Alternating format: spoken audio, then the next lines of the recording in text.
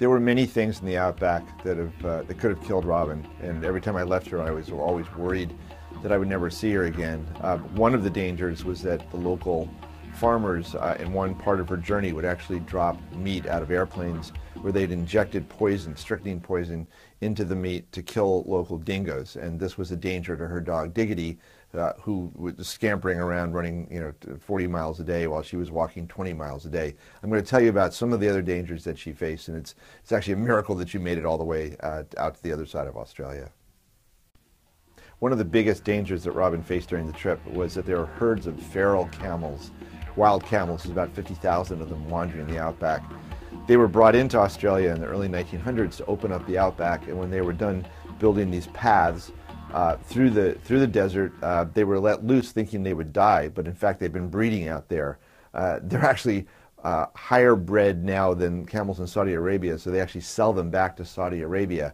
The problem is that when the male camels are in heat, if you have a female camel, they will kill you to get to your camel.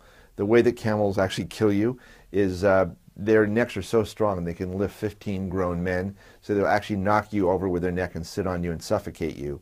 Robyn was told that if she saw any wild camels like this running towards her female, that all she could do is actually shoot whichever camel was the lead, and hopefully it would scare the other camels. So during the trip, she was actually attacked by one pack of wild camels, and as much as she loved the animals, she had to kill one of them.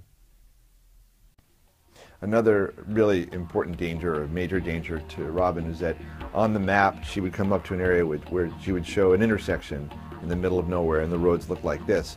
And on the map it would show one road going to the left and one road going to the right, and it would say if you take the road to the right you'll end up finding a well. But when she would get to some of these intersections, she'd actually see 5 paths going off, and the question was which one led to the well and which one was a 2-week dead end where you'd come up against the cattle fence, you'd have to turn around and go back, and by then you may have run out of water. So there was no GPS back there. This is called the gun barrel highway, and less than 6 cars a year go through this sort of 1,000-mile stretch of no man's land. So one of the biggest dangers is that she would simply take the wrong path and die out there. People have always asked me what Robyn lived on out there, because obviously she couldn't carry enough food for 9 months. She shot wild kangaroos and rabbits. She had some tin goods, but the Aborigines taught her about some of the animals and plants and insects that they lived on. These are actually called witchetty grubs. They live inside of plants. They're really disgusting. I actually ate one once. You fry them, and basically it's eating worms that are crispy on the outside and gooey on the inside. The Aborigines talk about the fact that these witchetty grubs are very high in vitamin C, so they're actually very healthy, but I have to say one taste of them was enough for me. There were several times during the trip that Robyn did run out of water, and particularly towards the end of the trip when she passed through some cattle stations. Some cattle stations in Australia are as large as states are in the United States, but some of these cattle stations have basically overstocked their land, and they're also in the middle of a terrible drought. So she would get to some of these cattle stations that were, parts of them were deserted, and find nothing but basically rotting carcasses of animals. And so she was desperate to find water for herself and for her animals. This was basically a theme that happened throughout the trip, where she was desperately trying to find wells that were safe for her to drink to keep herself and her animals alive. I'd really appreciate your help in backing this Kickstarter campaign.